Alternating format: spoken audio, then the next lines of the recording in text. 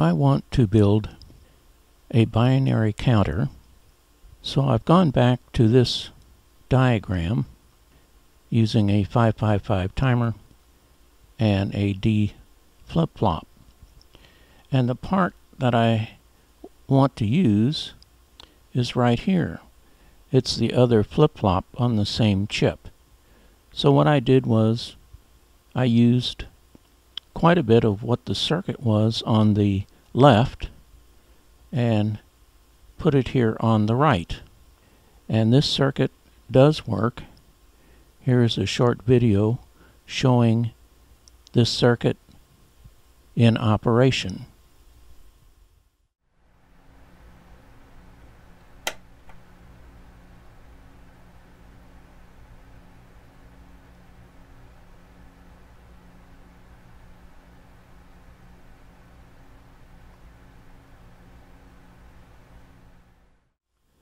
As you saw, these two flip-flops work together, but I need to cascade these even further.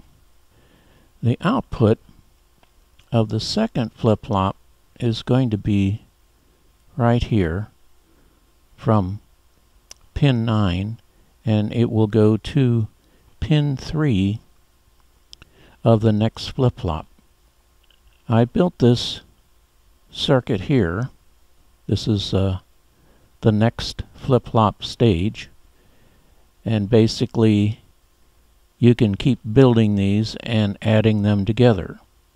And this is what the circuit looks like now.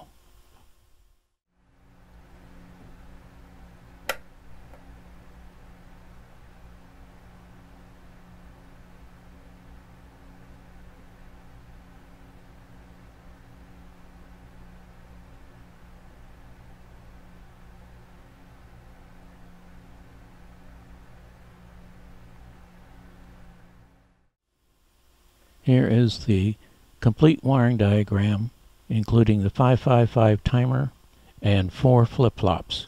And you can add many more flip-flops to this.